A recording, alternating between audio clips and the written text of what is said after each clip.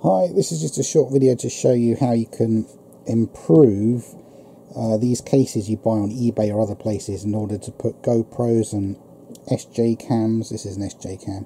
SJCAM is basically a cheaper copy of a GoPro, basically.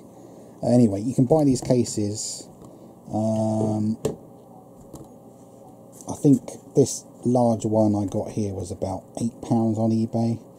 And they come with this foam insert. It's just really soft grey foam like this, and you pull out the different sections of foam. This all comes like, it looks like one solid lump. You pull out these sections to leave you with holes, and then that goes inside the case here. And the problem is, once you put your accessories inside it, whatever you've got in there ends up slipping underneath. So say you've put that there, let's just move this. So you put that there, it ends up slipping underneath the foam, and all your bits and pieces are all over the place. It doesn't hold things in place. So what I've done is I've got this double-sided sticky tape here.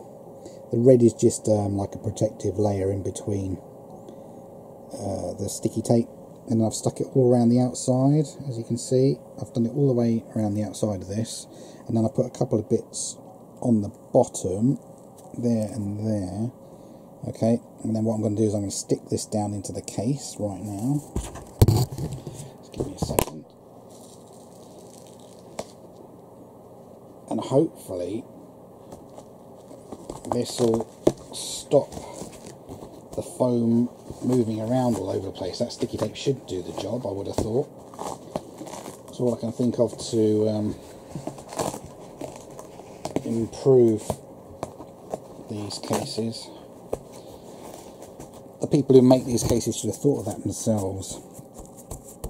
Okay, so I've very quickly gone and stuck that down. So hopefully that will stop this main piece of foam from keep moving around, and therefore hopefully it will stop all of my GoPro and SJCAM parts from sliding underneath, which is really annoying. Okay, so whichever way that's supposed to go, there you go, that gives you an idea. So your SJCAM goes in like that. You've got this spare flimsy wallet bit here to hold other stuff like charger cables, and I keep these don't come with it. These plastic cases had AA batteries in, but I use these to put empty SD cards in and things like that. And so you can put your accessories either in the case here, in this folder here, or you can put stuff in there, like so. You can fit two cameras. I use one case for two sometimes. You can put one like that, and then you can put the spare foam bit in there if you want. But anyway, the whole point of this is to show you, use double-sided sellotape to stick the foam to the sides to stop it from all moving around, and hopefully stop all your SJCAM and GoPro pieces from sliding underneath so much. I should think this will do the job a lot better like this. Okay, and then you can also zip it. But the thing is, when you come back from a car journey and you open your case, in the past you'd end up with all your bits and pieces right underneath all the foam. Everything was just moved out of place. It was a complete mess. So I would think this should do the job. I'll just close the case so you can see what they look like. I mean, they're just plain black material. They're very light. Got a decent zip on the outside so you can close it, obviously. Let's have a look. I don't think there's no make on it. Like I said, this size of case is, I don't know, something like about £8 on eBay.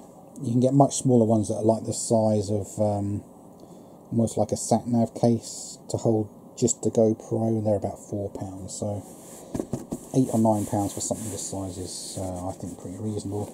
But like I said, you really need to improve it. And I used this double-sided tape. This roll here cost me about 25 quid for, I can't even remember, it's either 50 metres of tape or 25 metres, but it's quite expensive. Just buy yourself some double-sided sticky tape and that should do the job. Okay, thank you for watching. Bye-bye.